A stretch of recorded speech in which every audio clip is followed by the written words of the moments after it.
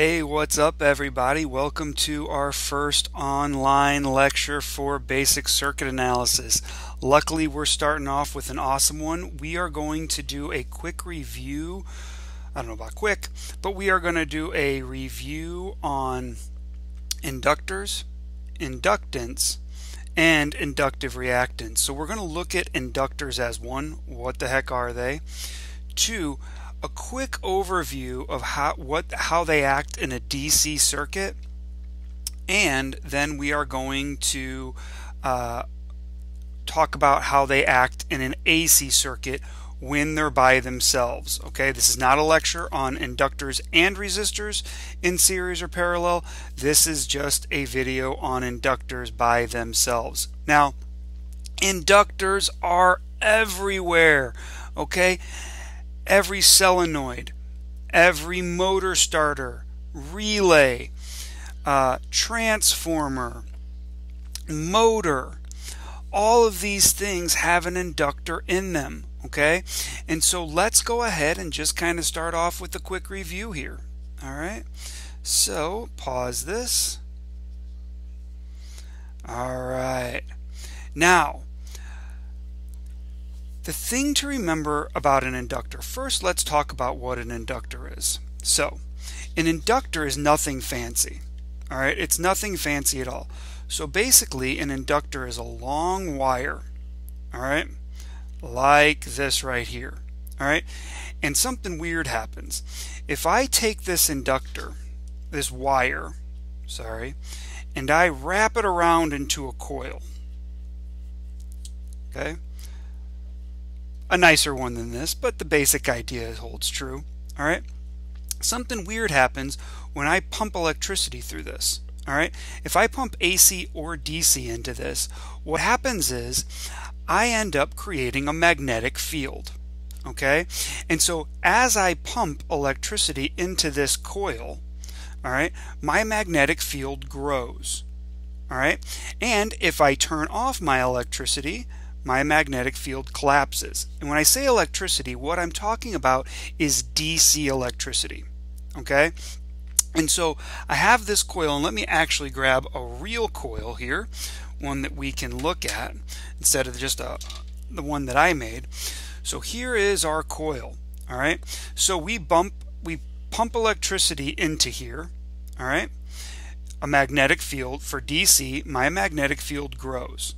All right, and that has an effect on the world around it, and we can use this to create small actuation. All right, when I turn that electricity off, that magnetic field collapses.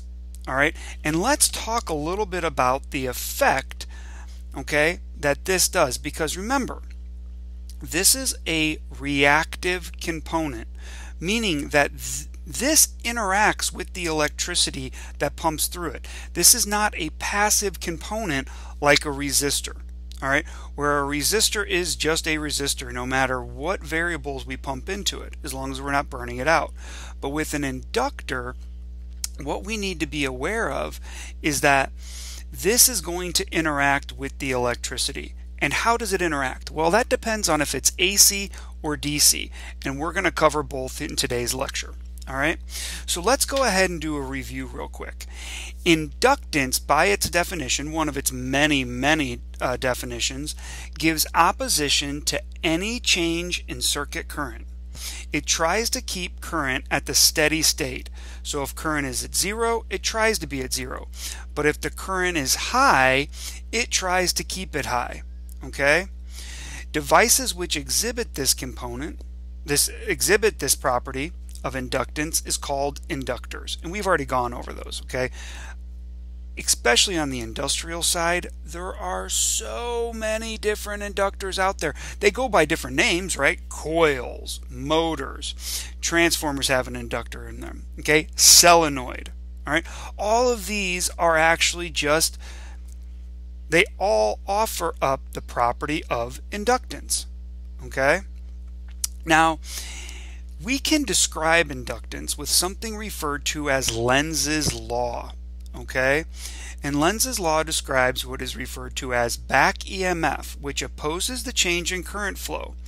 it describes back EMF, or it describes back torque, okay, which is it's a force which fights against the motion that could lead to a change in current. So what it's saying is that right now, if I have a blank circuit, all right, if I have a blank circuit here, or a circuit with the switches off and it's DC, there is zero current, okay? So something weird happens. If I pump electricity into this, it does not want to change, all right? It does not want to change. So what it does is it creates a force to fight that current. So as current starts to flow through here, it creates a magnetic field, okay? Now, there's a couple theories we have to talk about to understand how it is fighting that. So, as this magnetic field expands, the magnetic field cuts through the coil of wire here. And if you recall, there are two real functional ways to create electricity with magnetism, okay? One, you can have the motion of a magnetic field cutting through an inductor through a copper wire, or we can have copper wire cutting through or having relative motion to a magnetic field. Well, this case what we have is we have the magnetic field expanding, all right, when I pump current through it. That expansion is the relative motion that we need between the magnetic field and the copper wire, again, which is what an inductor is. So as this expands out, it cuts through here, and it's going to create its own electrical power. It's going to create it. And here's what's crazy. Now we have electricity flowing in this way. This creates its own source of electricity in the form of back EMF to fight it. Okay, this is so cool. So what happens is, how does this try to keep it at zero? It tries to keep it at zero by creating a magnetic force field, okay, an electromagnetic force to fight against it, okay? And that, now it's going to lose, all right, but what that does is that actually ends up slowing down the current, okay? So it'll actually slow the current down for a moment of time, and eventually it will catch up and it will expand out, and we're ready to go, okay? So here's a graphic of what I'm talking about. So let me move my head down here a little bit, okay? So when voltage is applied to the coil, this is an illustration of that. So here's my coil of wire, all right?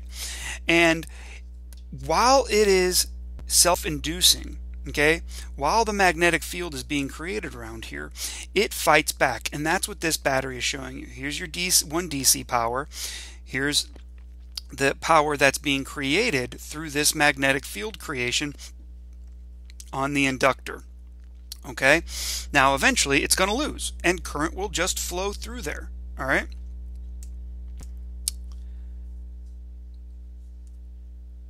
All right.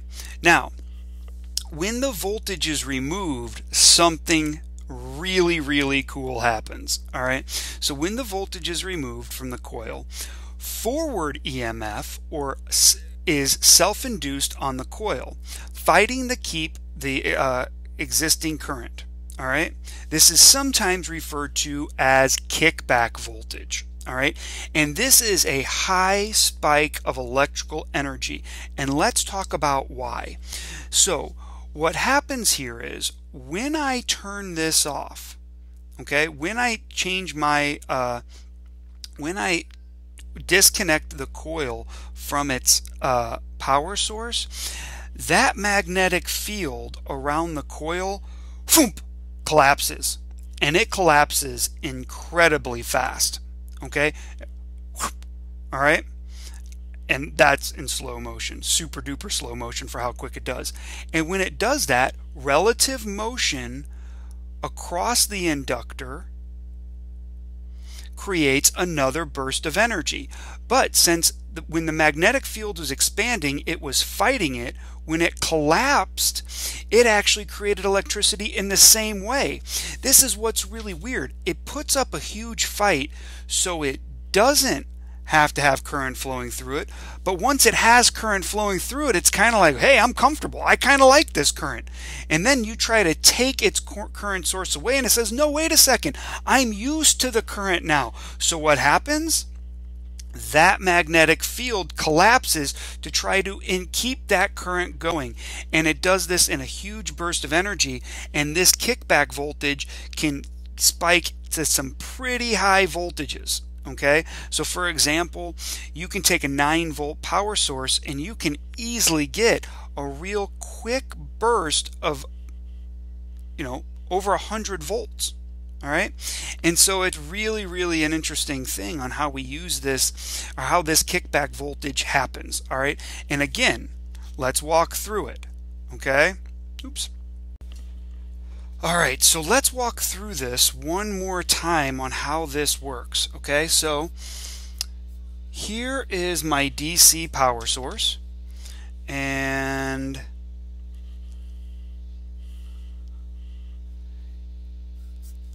I'm going to create a little switch here with a coil, and I'll just use the very basic simple symbol for it. If you want to, you can add in a core to it.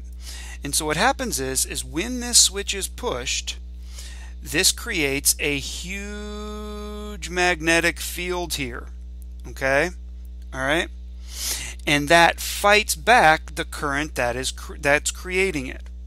Okay, then when that switch is turned off, when that switch is released, or however it's disengaged, the magnetic field around the inductor collapses. Okay, it collapses, and when that happens, you get this huge energy burst momentarily in the same direction as the power source that created it. Okay, cool. All right, and again, something very cool. This is the inductor that represents this right here. Okay, all right, so that is how